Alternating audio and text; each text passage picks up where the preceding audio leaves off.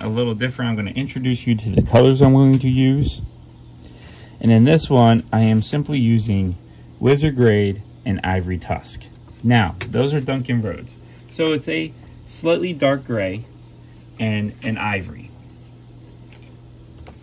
Now, for those of you that don't have Duncan Rhodes, I will show you what the equivalents are. So if you want to follow the same thing. So I'm going to go look in here, and Wizard Gray is right here. So if you're using a reference, Dawnstone Citadel from Citadel or Uniform Gray from Army Painter is the Wizard Gray. And the Ivory Tusk is either Pallid Witch Flesh from Citadel or Brain Matter Beige from Army Painter. I like the sound of Ivory Tusk better. But you want an ivory, and you're going to want a dark gray. Now, I will show you what I'm about to do. This is mainly very easy. You're going to find that I'm going to use a dry brush, and I'm going to use my 3 brush. The game plan will be to simply dry brush this gray, to highlight it, and then make the fangs ivory, so that the finished miniature will look like this. Before and after. Simple. I am not painting the underside. If you want to, that's fine. I'm not, because these spiders are going to be like this all the time. We are not playing with the spiders like this, which I feel is a shame because that's where all the teeth are. If you wanted to paint the base bottom, then I would do gray like I do on the top, and then paint the teeth yellow or the ivory. But I'm for the basic elements of this, that's all.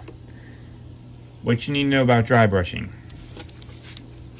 I use this, and I'm going to brush most of the paint off. You want the wetness of the paint to come off, but you want the pigments that make the color stay on.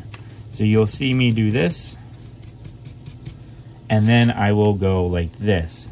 I'm not getting down there, I'm not pressing down, just lightly going across. Now, I'll show you how quickly this ends up being painted.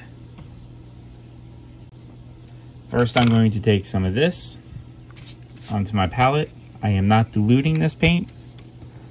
I'm just going to put a small amount here. That should be enough, but we're about to find out.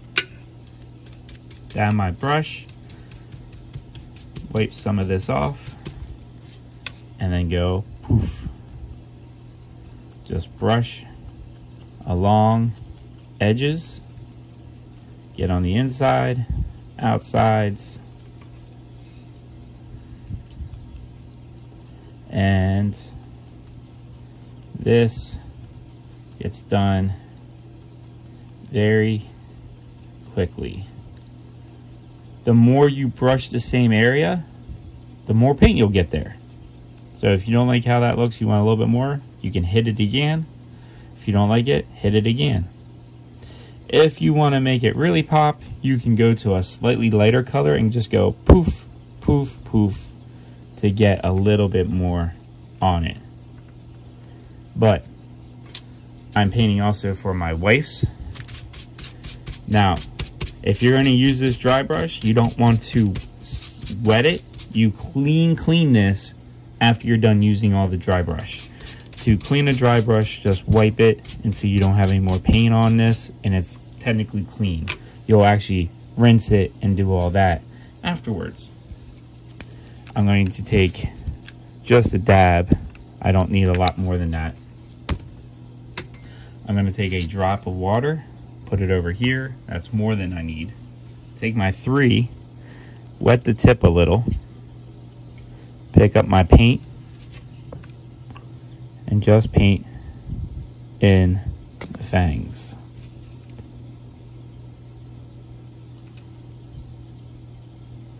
Go from both sides. And you do that.